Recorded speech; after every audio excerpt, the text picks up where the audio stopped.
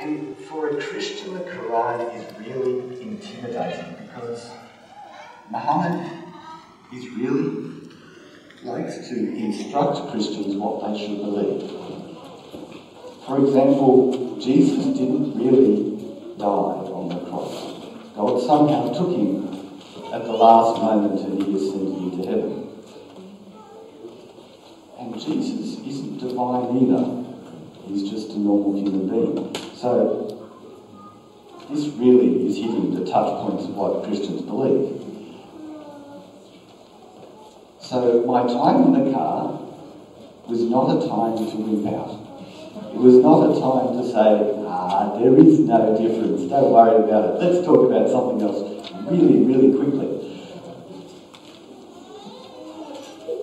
But it also wasn't time to try and win an argument for the sake of winning an argument. Because the aim is not to win an argument, but to see real change, and that takes love and patience.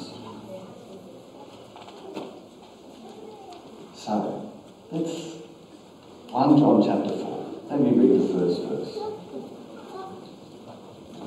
Dear friends, do not believe everyone who claims to speak by the Spirit. You must test them to see if the Spirit they have comes from God.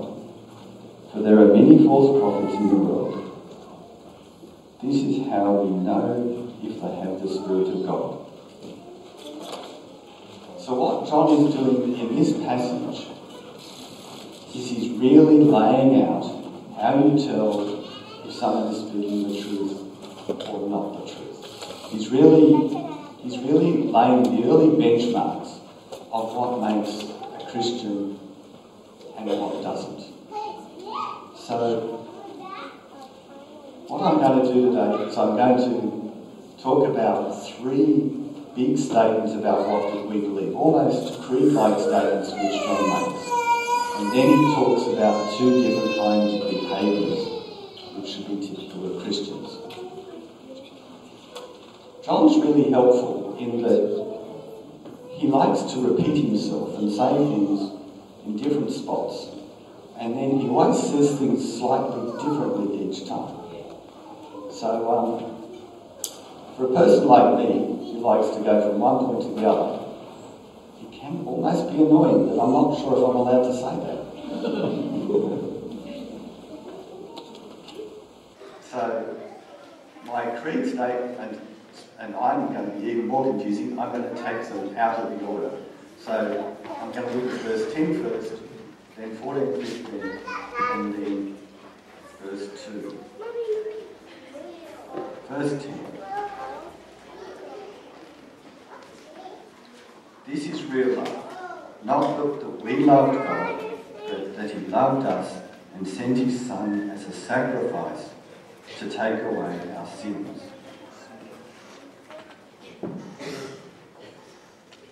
So from my conversation in the car, the first point, Jesus did die.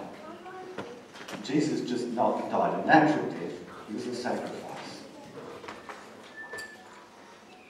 The imagery here is a very ancient imagery, and the translators had fun trying to translate it. What we're talking about is an angry God, and a sacrifice is made to turn away God's anger. So when the sacrifice is made, God is no longer angry with us. One of the really basic things we believe is that God is a holy God. God is a just God. And we have sinned. Now what do I mean by sin? Sin really is rebellion against God. It's us saying, we want to do things our own way, God. We don't want you messing around with our lives all the time. So it really is trying to be independent of God.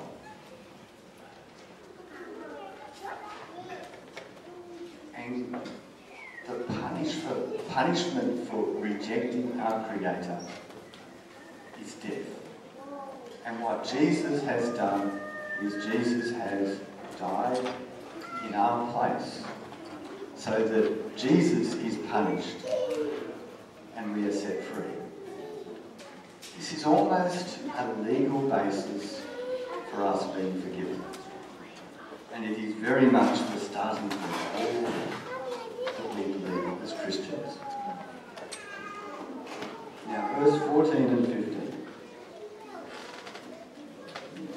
Furthermore, we have seen with our own eyes and now testify that the Father sent his Son to be the Saviour of the world.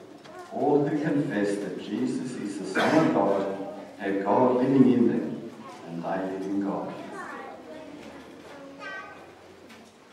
What does it mean for Jesus to be the Son of God?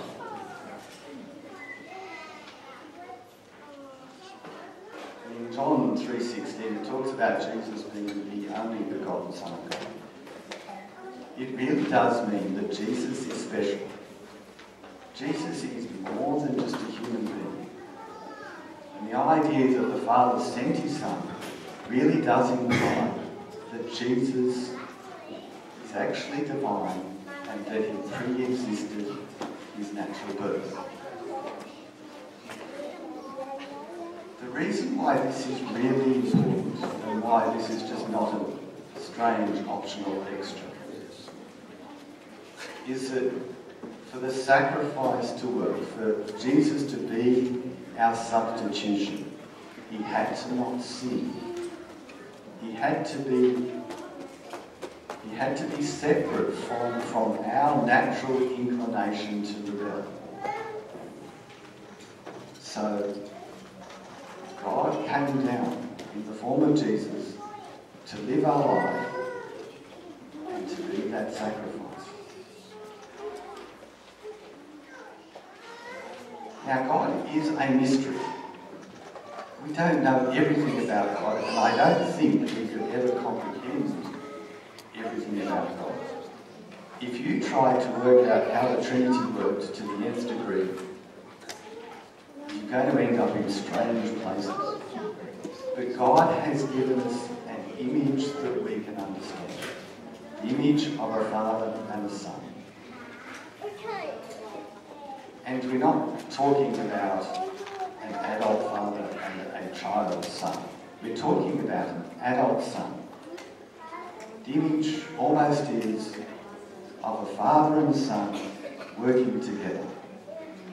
Almost the father raising the son up, and at a point he starts to give the son a primary role in the company, in the business. And that's what we have with Father God and Jesus. We have Jesus taking a more dominant role and taking care of us.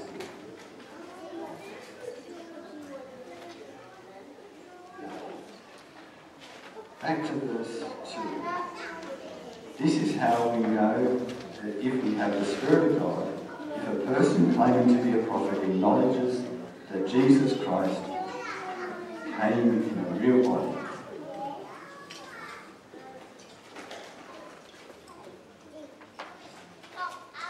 So we have almost two statements here. So Christ is not Jesus' surname. It's a statement about who he is. So Christ is the Greek version of Messiah. The Jews were hoping for an individual who will show them how to live. That will be the new Moses, who will give them the new law, which will lead them to where God wants and be a permanent kingdom. Jesus is the Messiah. We're not to look for anyone else. But Jesus also was completely real. This is where we have the idea that Jesus was both God and Jesus was human. And the importance of Jesus being fully human is to be our substitute. He had to be tempted like we are and suffer like we do, and yet without sin. There's a useful verse in Hebrews. Hebrews chapter 4, verse 14. So then, since we have a great high priest who has entered heaven, Jesus the Son of God, let us hold firmly to what we believe. The high priest of ours understands our weaknesses, for he faced all the same testing that we do, yet he did not sin. So let us come boldly to the throne of our gracious God. There we will receive his mercy and will find grace to help us when we need it most.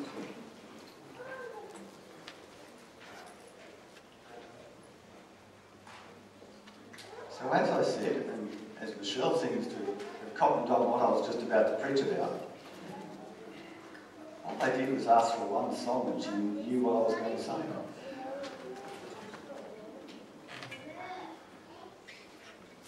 These are really the essential things. We can be tolerant about a lot of stuff. There's lots of things about church practice that we can disagree on and still be brothers. So in Bangladesh we heard of a church split about how to baptise someone. And it may not be what you're thinking. So it's dunking, both are dunking. One church laid the person on their back and they went under that way. And the other church laid the person forward and they went down that way. This is not worthy of a church split.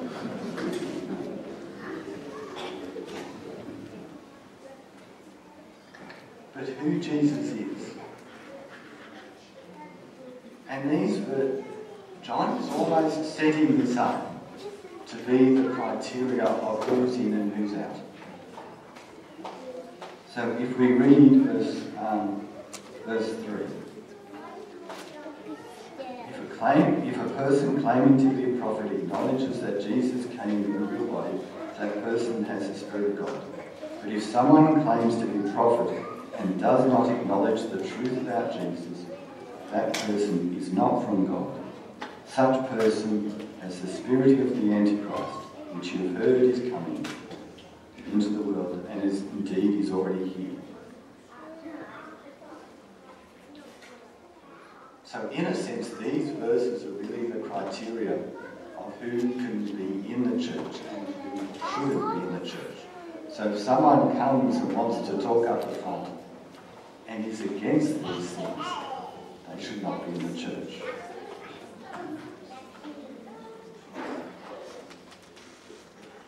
But there's actually a deeper thing going on here as well. Let me read some very famous verses. And I'm going to read one verse further than what people usually do. John 3:16. For God loved the world so much that he gave his one and only Son, so that everyone who believes in him will not perish, but have eternal life. God sent his Son into the world, not to judge the world, but to save the world through him. There is no judgment against anyone who believes in him, but anyone who does not believe in him has already been judged for not believing in God's one and only Son. So what we're saying about Jesus is the criteria for eternal life. If you don't believe these things, you will be judged.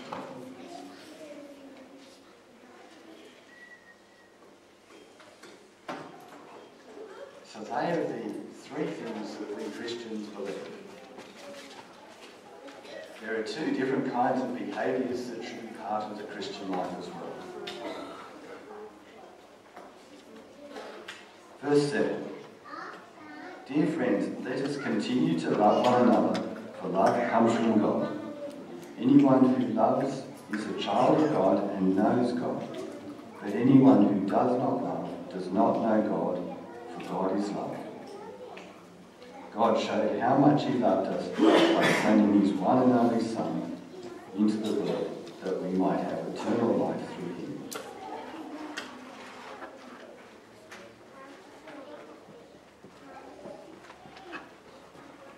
We love because Jesus loved us. we've actually learnt what God is like through Jesus' example. And that's the basis for how we should behave. All our thinking and all our ethics should be around the example that Jesus set. So what is love? Love is being kind. Love is being generous. Love is being patient. Love is being merciful. Love is considering other people more than yourself. Love is not just to your friends. Jesus said in Matthew, what use is it if you are generous to someone who will give back to you? So our love should extend beyond just our friends, our natural peer group, our race, those who play hockey.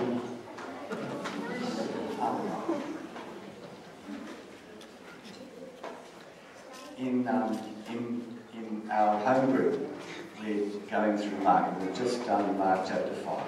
In Mark chapter 5, Jesus heals someone who's so mentally deranged that he's completely isolated from society because he has a legion of demons. He heals a woman who has been bleeding for 12 years, which means she's ritually unclean. And then he does completely the opposite. He heals the daughter of the person in charge of the synagogue. So Jesus shows mercy to a whole range of people. He doesn't pick and choose his favourites. And that should characterise our love. We should love like Jesus has loved us.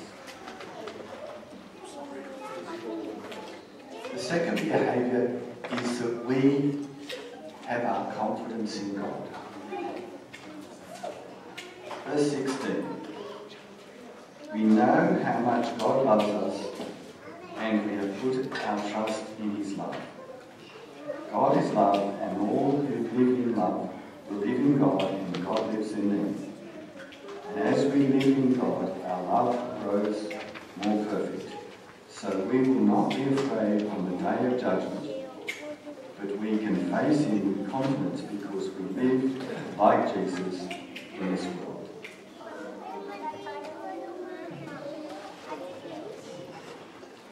So there's lots of things that can go wrong in this world. There's lots of turmoil. There's lots of risk. But we have put our trust in God. And that means our confidence can be in God. We can know that no matter what is happening around us, God is taking care of us. He knows what we can handle, and we can trust him. Strange things happen when you become a Christian. And sometimes we don't notice it, but if we think about it, we should. God comes into our lives. He comes into our lives through his Holy Spirit, and he starts to change us from the inside out. We start to become better people. We learn how to love and how to be generous. One of the strange things that happens to Christians is we become more critical of ourselves the more we become like God. So it's easy to judge yourself because you're standing to get him higher. But we should be very thankful that God is changing us. If I was left on my own and tried to do good, or tried to follow Jesus, or tried to love, I would fall flat on my face. Would you believe I have a self-destructive tendency? These bad thoughts come in my head and they go whirling around, and I wake up at 3 o'clock in the morning and think, oh, everything is terrible.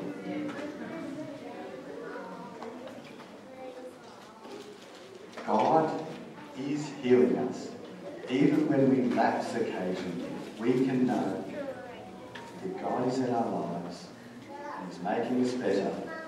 And one day we will stand at the judgment seat and we can have confidence that we are going to have all of our sins forgiven and live forever for eternity.